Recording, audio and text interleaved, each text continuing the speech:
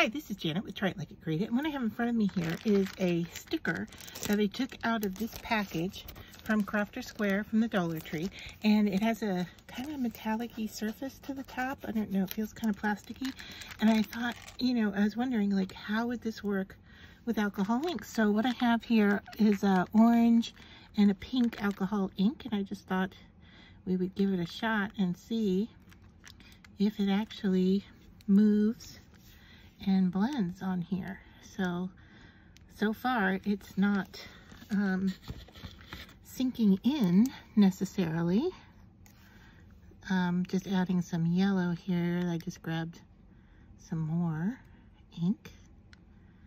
All right, and now I'm going to put some blending solution on there as well, and then maybe give it a little bit of air to get it out into some of these areas. I like the yellow showing through, and some of the pink. I may need to apply some more pink here. Maybe we'll shoot for the pink in the middle and see what happens here, if we can get that to go right in there.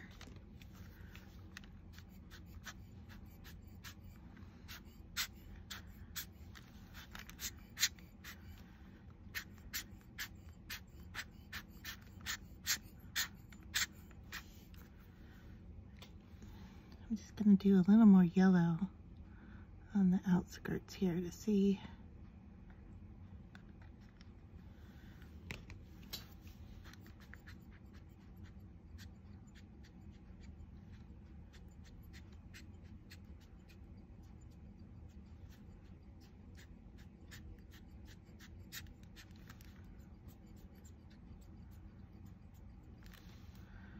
All right, let's let that dry and see if it works.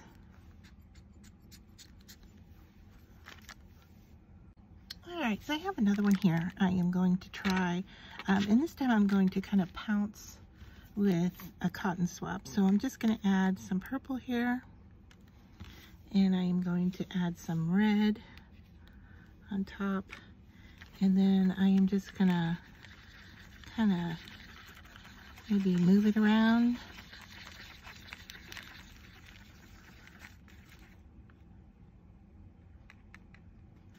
I know it's getting absorbed into my cotton swab.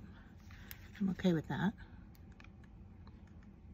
Just another application here. I'm wondering how this would work.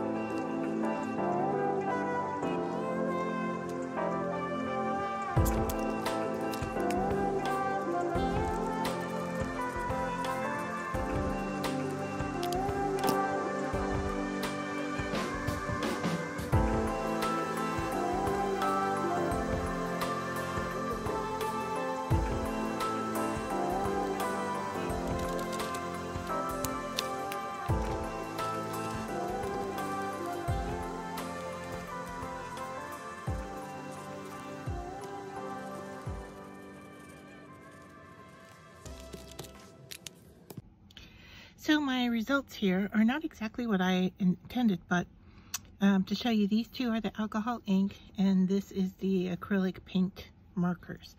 So you can see here on the rose that if you rub too much with the cotton swab, you're going to start to see some black come through, and I think that's the base of the paper coming through, although the backs of these are white.